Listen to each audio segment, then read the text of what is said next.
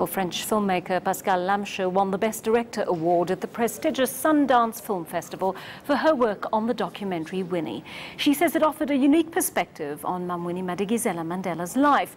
Lamche joins us now this evening from London. Pascale, thank you so much for your time on the programme this evening. How lovely to have you. Now, as a foreign filmmaker, what drew you to the subject matter, first of all? Well, I'd made several films in South Africa before, and my partner, Peter Makarube, who's late, who died very early, sadly, in the process of making the film, had for 10 years been trying to persuade me that this was the most important film to be made about the history of South Africa. I'd made a film about Sophiatown, I'd made a film about the Rivonia trial, I'd made a film about Soweto in the 10 years from Nelson Mandela's release from prison through to 2000.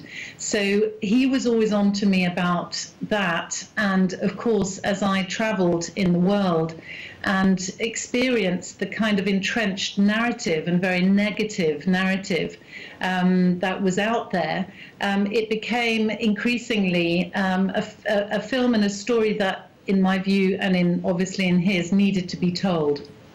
But by the time you engaged with Winnie Madikizela-Madela, she'd already have lived through the worst of apartheid. She'd been forged in the fires of struggle. What kind of woman did you come face to face with, Pascale?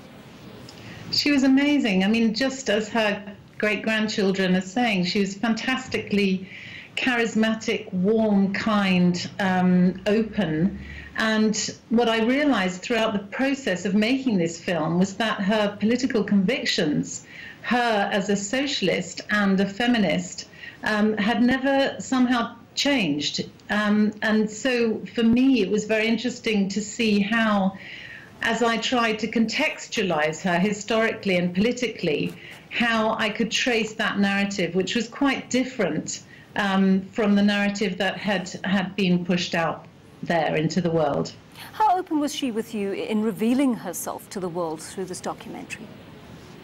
Well, I initially approached her through her daughter, Zinzi, who, of course, vetted me first and needed to know that I was not simply going in to try and sort of grab something, but I was going to be a serious, I was going to engage very seriously with the story. So I came with that backing, if you like. And she very quickly, I mean, we had a series of interviews, 4 interviews over a period of 2 years.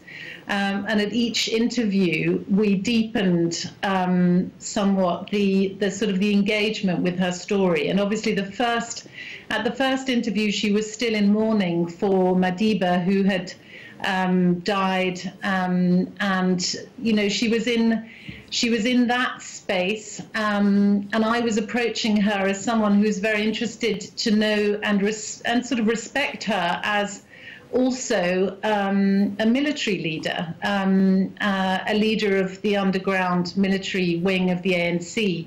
I was interested in exploring all of that.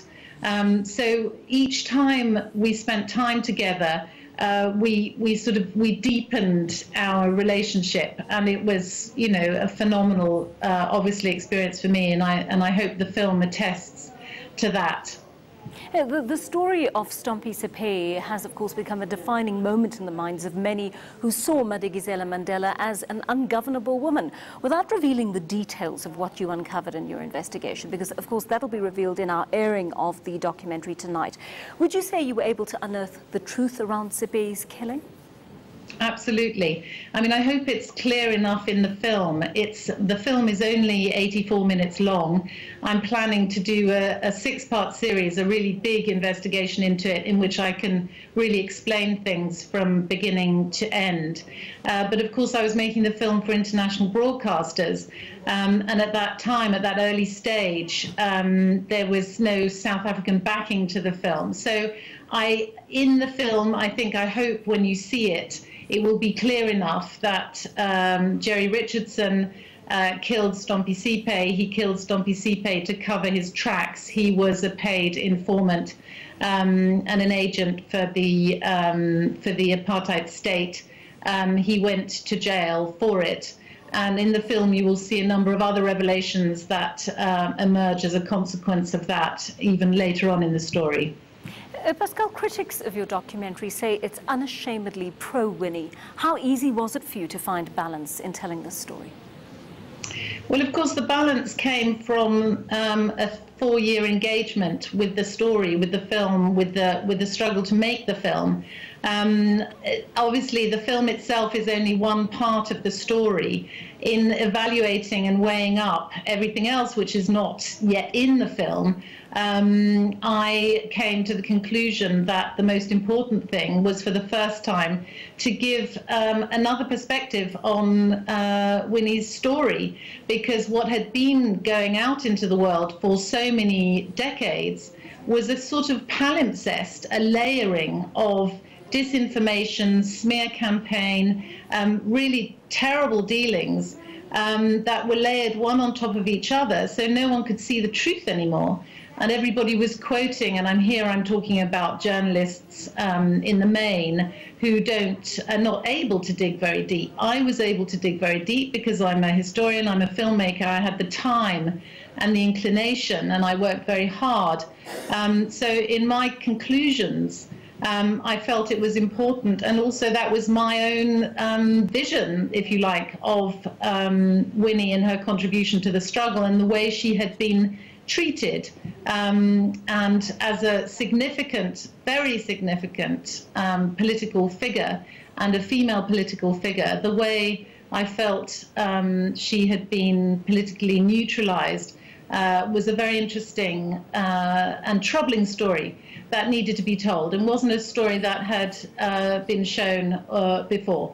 You know, that gives rise to an important question. Why do you believe both apartheid security forces and post-democratic forces actually targeted Winnie Madikizela-Madela with the sole aim of discrediting her, seemingly?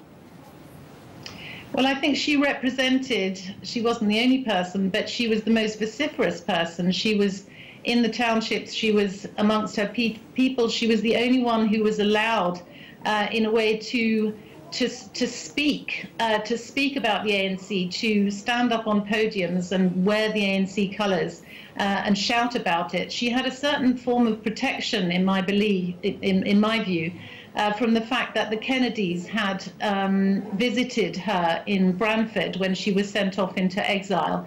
You know, the apartheid government hoped that they would, by exiling her there, that she would disappear in the mists of history, the way that Nelson had been, put onto Robben Island and silenced so effectively there. But when the Kennedys came, and of course they were, and this was after both JFK and Bobby Kennedy had been assassinated, that it was such a significant, it wasn't anyone who was coming to visit Winnie there.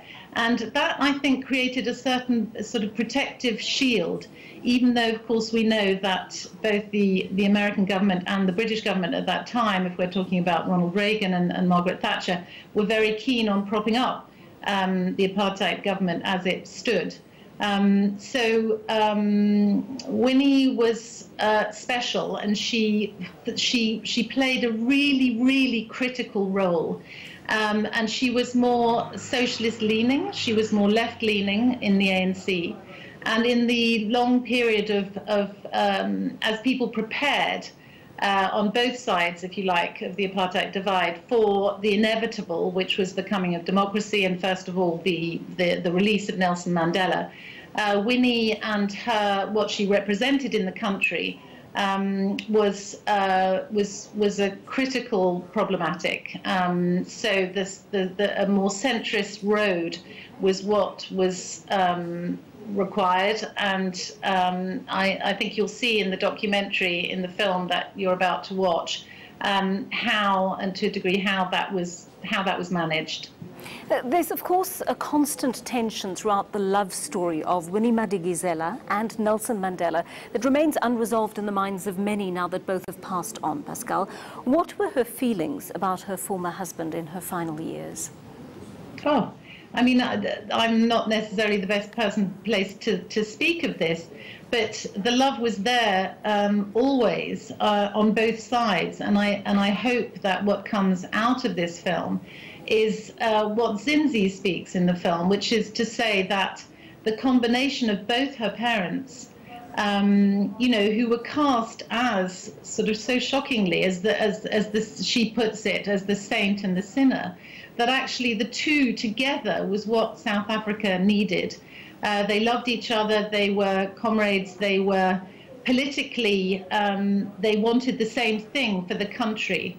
And really they should have been able to stay together, that the two perspectives needed to be joined, that dialogue between those two perspectives needed to continue.